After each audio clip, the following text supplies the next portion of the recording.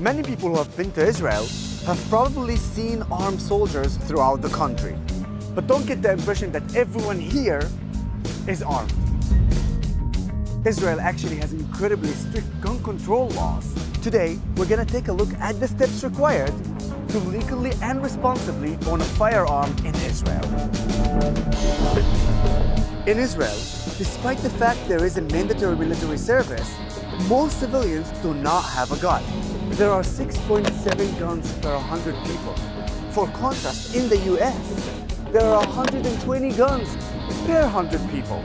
That being said, most of the civilian population has at least learned how to fire a gun as a result of the army. But that doesn't mean you can just go buy a gun. In Israel today, if someone wants a weapon, he has to appeal to ask for the license, and then he has to wait long time, and sometimes he got the license, sometimes he doesn't.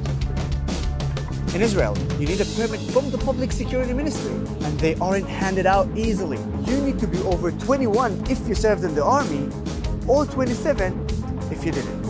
You need to have a clean criminal record, have lived in Israel 3 years, speak basic Hebrew, have a medical doctor to evaluate your mental health, and after all this, you need to demonstrate you know how to safely operate a firearm. Even after getting a permit, civilians have to demonstrate on a regular basis that their gun knowledge and training is up to date.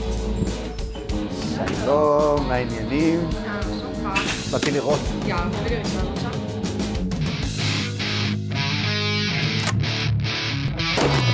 Even after obtaining a permit, like for me, gun owners have a strict policies.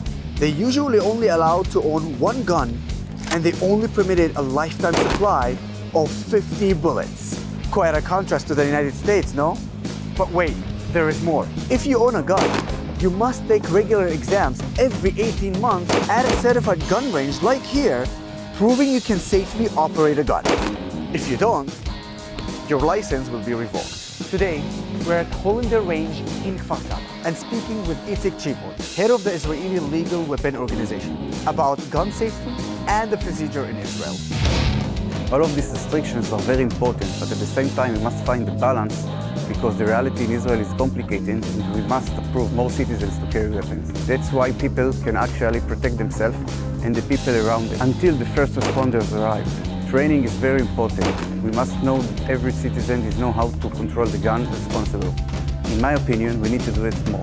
One of the most important things to owning a gun anywhere is accountability, and Israel's laws reflect that. If you are a gun owner and your weapon is stolen, you can actually serve jail time, whether you are a civilian or even a soldier. Imagine how careful gun owners everywhere would be if they knew they'd go to jail for a stolen weapon. These policies help to prevent the misuse of legal obtained weapons. And by the way, how many crimes are committed using legal weapons in Israel? Actually, and not surprisingly, there is almost no crime using a private legal weapon in Israel. Almost every crime involved with a gun is using the illegal gun. Even when you have a gun, the procedure for legal use is strict.